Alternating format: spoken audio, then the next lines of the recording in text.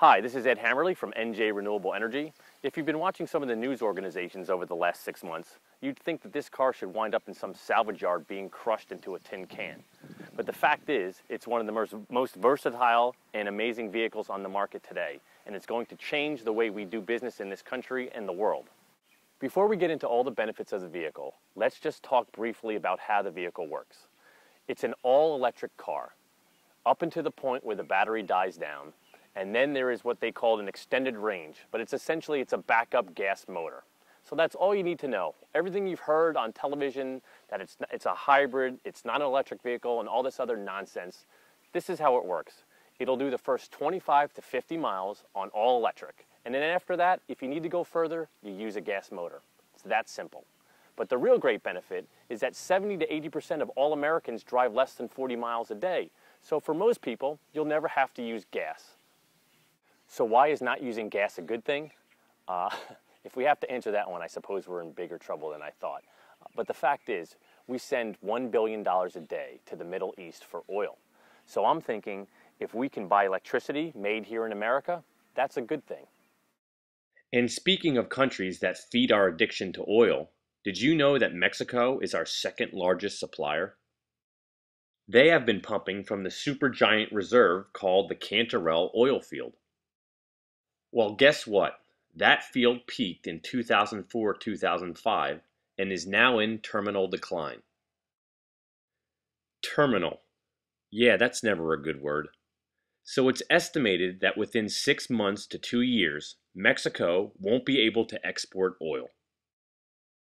So think about that for a moment. Where on earth are we going to find a new number 2 supplier? As we know, electricity is not a resource, but a form of energy.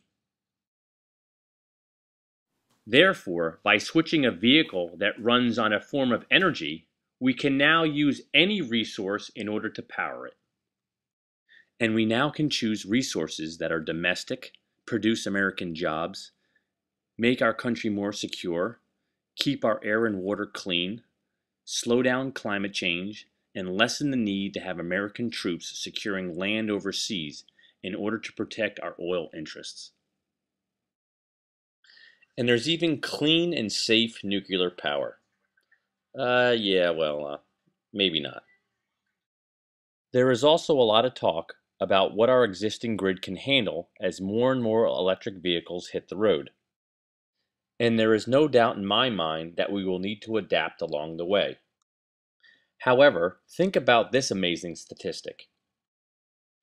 This is from 2007, electricity consumption for petroleum refineries. The U.S. ranks number 1 in the world for using over 49 billion kilowatt hours.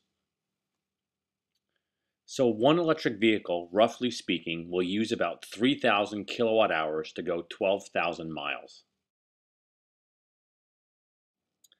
That means the electricity alone that we use to refine petroleum each year could drive over 16 million electric cars 12,000 miles each year.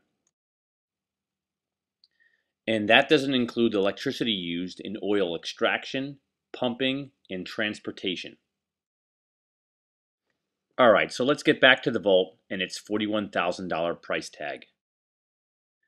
Yes, it's expensive, and not at the price point of mainstream America. But everyone needs to understand this is groundbreaking technology, the first of its kind. Remember this high-tech electronic device? This would have cost you $2,000 or $3,000 when it first came out. Now at Best Buy it's $20. So here's my car again, and this is how it served me over the last month and a half. As you can see, I've driven the vehicle 1,589.3 miles, and I've used 4.2 gallons of gas. Actually, I only used 3.2 gallons because 1 gallon of gas was already used prior to buying the vehicle. And actually, all the gas that I have used is from the gas that the dealer put in the car when I picked it up at the lot. So up until this point, I've never been to a gas station. And when the news starts talking about Gaddafi and the Middle East and that a gallon of gas could go to $4 or $5 a gallon, it doesn't even faze me. Alright, so here's the icing on the cake. I don't go to the gas station. I don't pay for gas. I don't support foreign countries who don't like us. I don't even pay for the electricity. I make it here. This car runs by the sun.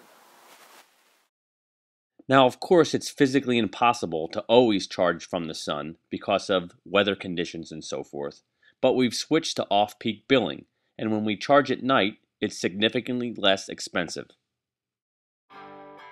So there you have it. I'm not sure I could lay out a better case as to why the United States has to change to a cleaner domestic energy source, or how much better a setup you could have than I do at my home. The point is, I'm doing it, it's not far-fetched, and we could start switching over tomorrow. And if I still haven't convinced you, how about it's one of the nicest cars you've ever driven?